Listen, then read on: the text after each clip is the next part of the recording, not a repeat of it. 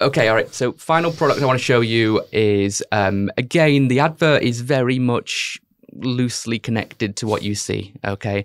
But we've talked about AR, so let's talk about VR. So the final product is Meta's Horizon Worlds VR video game. Technically, this one hasn't failed yet. It's still going, but it's really, really struggling to gain users. There's still every possibility that Zuck could turn this around. I mean, he's still got a lot of money. However, right now it's looking pretty rough. But look, let's take a look at Horizon Worlds and get your perspective. Welcome to a place of limitless possibilities. A place where you can invent things, transform things, create entire worlds. So it's designed to be a social meeting spot, gaming area, and work with others, and simulation of real life. However, what you're seeing on the screen right now is not what is shown in reality. They have legs now. They're not just floating torsos. The legs in the demo recently showed are not from the in-game experience. They were added. Really? Yeah, it was revealed. So they don't have legs either? No, but they will soon. But no, the video demo was fake. I love that there's a roadmap somewhere that just has an item where it says legs. That's weird. Yeah, it's interesting. And together, we can build Horizon. Okay. Joe, what's your take on Horizon Worlds? It's a fascinating question, right? Because it represents like the metaverse, this idea of in theory, limitless playground for your imagination that is inhibited only by how brilliant your mind is. Yeah. Obviously, the reality is the technology and the product doesn't quite meet that expectation yet. Right? It's a noble attribute. I think it's a fantastic idea, but does the execution actually meet the concept? I don't think so. I've tried the Meta the VR like Horizonverse product. Yeah. It's a tech demo again. I mean, it's still very early. I mean, I don't think they would claim it to be anything else really at this point. And it was fun. It was fun. I tried like some of the more social aspects of it where you speak to other people. Sure. It's fun. I mean, I'm not sure it had much utility over WhatsApp or Zoom. Sure. But maybe that's because it's early. And I tried the professional one, which was you're kind of sitting in the meeting like this. Yeah. And the mixed reality one? Well, no, it was where you were avatars and we would all be different avatars. Horizon Workspaces, I think it's called. I think so.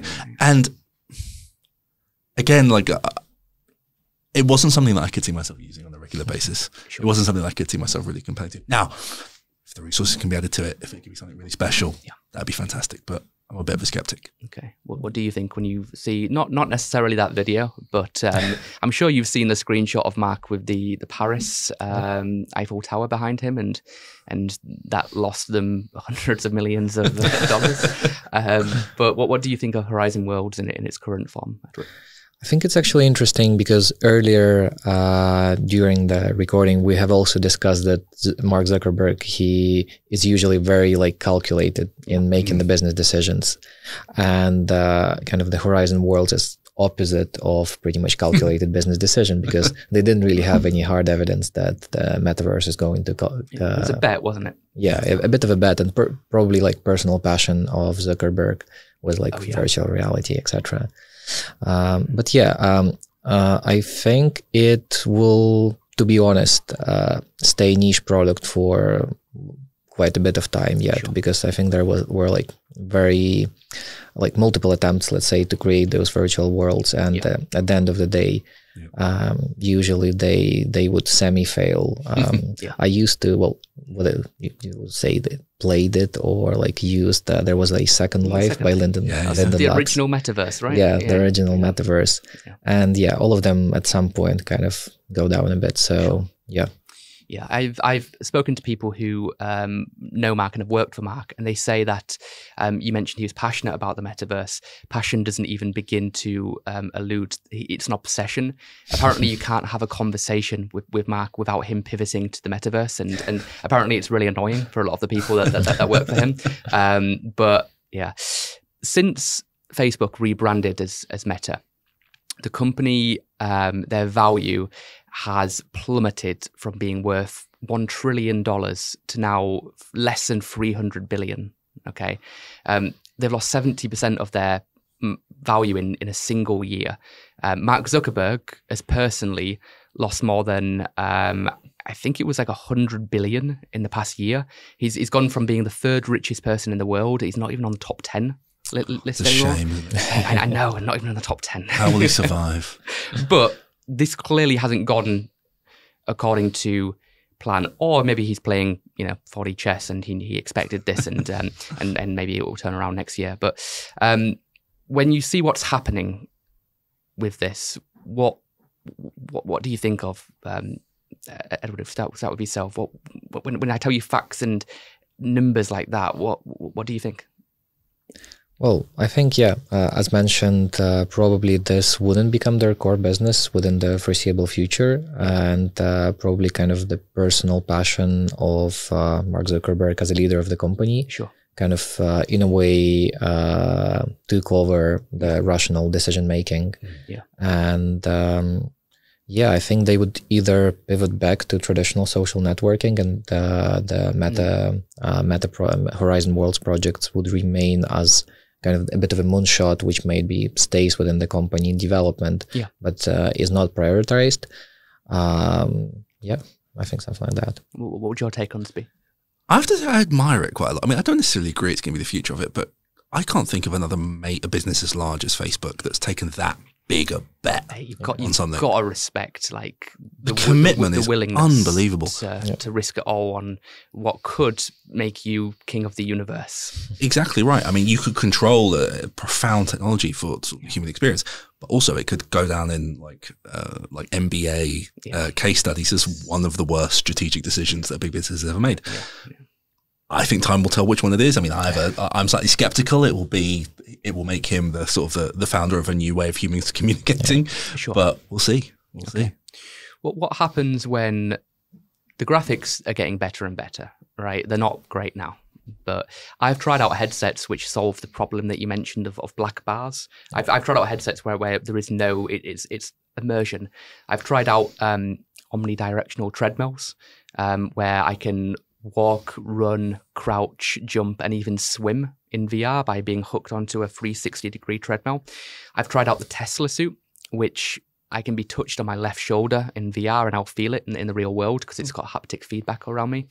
I've tried out VR gloves where I can pick up an item and it will feel like that item, and it will feel heavier if I pick up a heavy item and lighter if I pick a heavy item.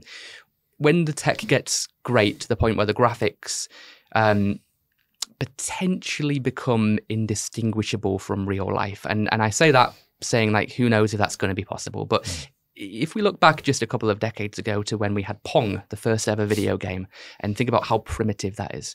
And now what's like the most advanced video game right now? Like God of War or something, like, something where the graphics are like, oh my God, that's insane. If we can get that on a VR headset, which if you give enough money, enough time, enough innovation to something, it could potentially happen.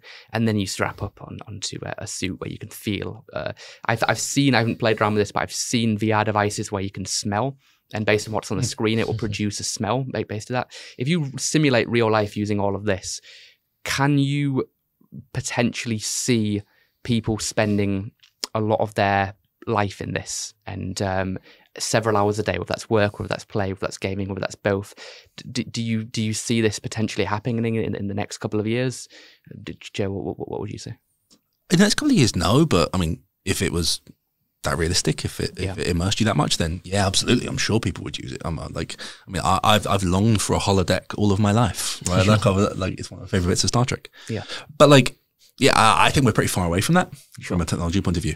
I think the other challenge is that like like in the last 10 or 15 years, like we've been on this inexorable journey toward technology becoming a physically less intrusive part of our life. Okay. Right, we've gone from desktops to laptops to phones to iPads, where technology gets smaller, less intrusive, more portable. Yeah. Like more importantly, and ultimately, like the thing I can't quite wrap my head around is the putting on the physical suit, glasses, the gloves, the things that produces the smell. is counter to a bunch of that sort of broader trend, right, of technology becoming less obtrusive and less physically inconvenient, for lack of a better word. So again, I don't necessarily think this will block kind of adoption of it, but it's an interesting kind of juxtaposition, right? Because my phone gets smaller and smaller and smaller. I can do more and more and more on my phone. I need less large devices. Yeah, well, it's the law of accelerating returns. It was Moore's law, and that kind of got displaced. So now, yeah, you're right. From computer to laptop to iPad to phone to smartwatch to AR, VR, and then a chip inside you, like Neuralink or something. Sure. You know, then the singularity is here. But what do you think, Edward, about what we were just discussing there? I mean, do you see people spending life in VR, or do you think reality will never be replaced? I don't think reality will be completely replaced, but I think there is a possibility. I think it would also depend a lot on the particular part of the world we're talking about. Sure. And I think there is a possibility that, for example, some of the work can be done in virtual reality, especially in, for example, developing world countries with like lower salaries, where it's possible to potentially do some job overseas, for example, in a virtual world, and earn more money than traditional job within this country. So I think that's possible, and I think that's quite likely that within the development of technology this is going to happen. But what I also think regarding like virtual reality, in a way, I don't think the Meta would actually be the ones who would develop it, because of the general, let's say, movement towards, and kind of the concern people have with like Facebook and Instagram, privacy and privacy and them control of the information. And if we're like moving into higher levels of immersion and higher levels of social networks being ingrained in our life, I don't think this would be one of the like big corporates. Potentially this would be some sort of like I don't know, blockchain-based project or decentralized project, but not Meta probably. Well, that's why they rebranded, right? They had really bad PR around. I mean, Facebook became an older product to use. You know, TikTok came out of nowhere, and whatnot. If you look at Horizon Worlds, it's really not the best example of what the metaverse looks like at the moment. If you try out VR chat, for example, I don't know if you've ever played on that one, but that's the same thing, but infinitely better.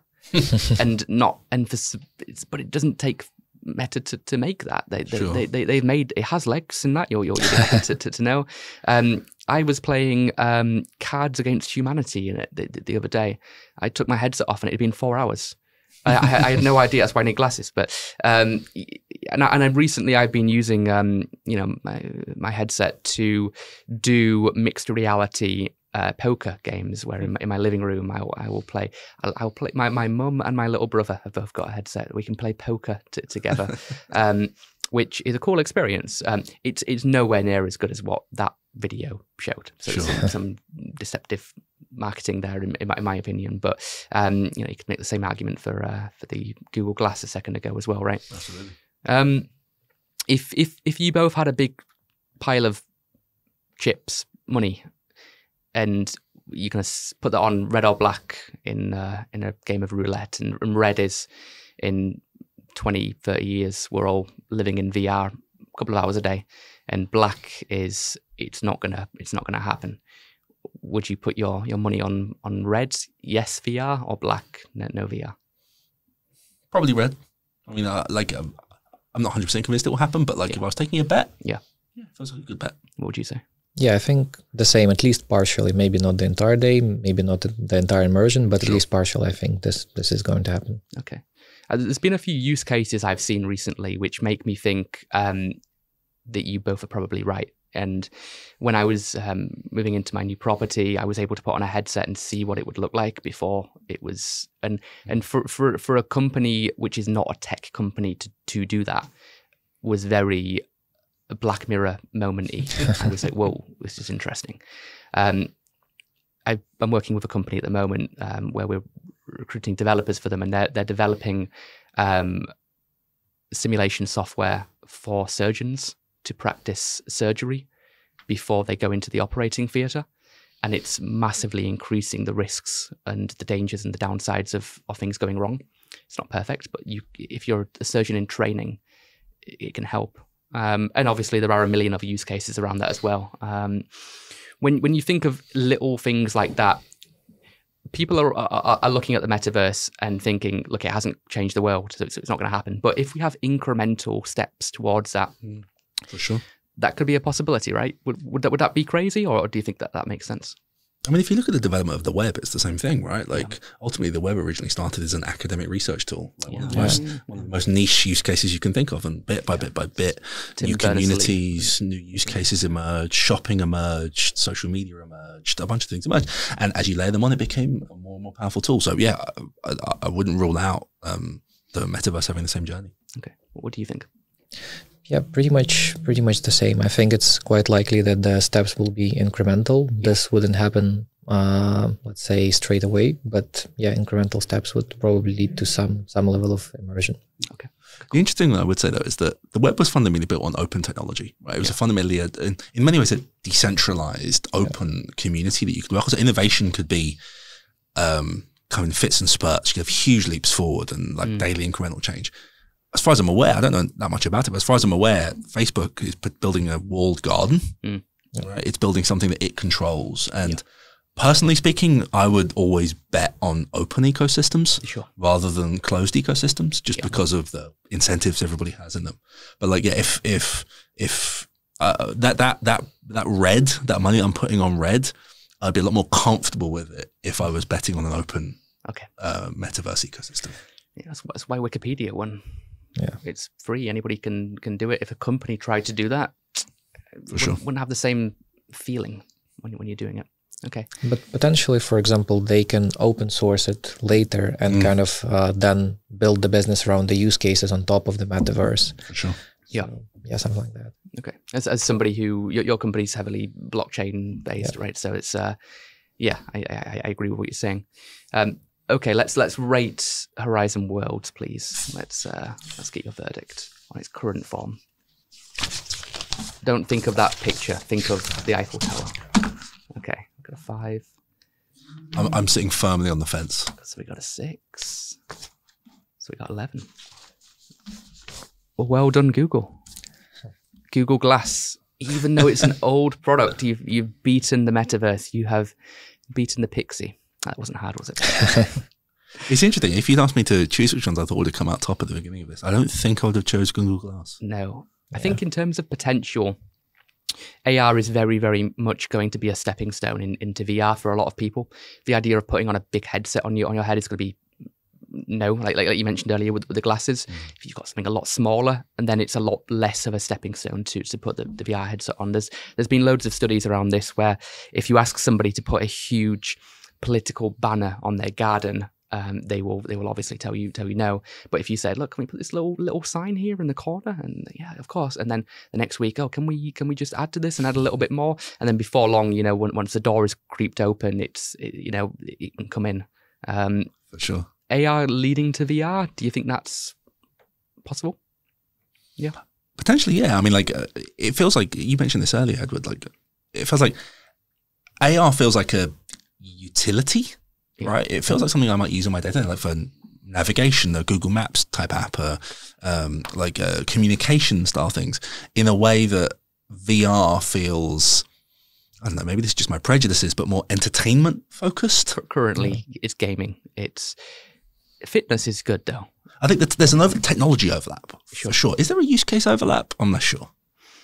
I think mixed reality is the area where nobody seems to be paying as much attention to compared to the word VR and the AR, the buzzword. But XR is really what will be the most interesting thing. Like playing poker in my living room, I put it on, I can see my living room, I can see everything around, but then I can also see an avatar in front of me and a virtual poker table.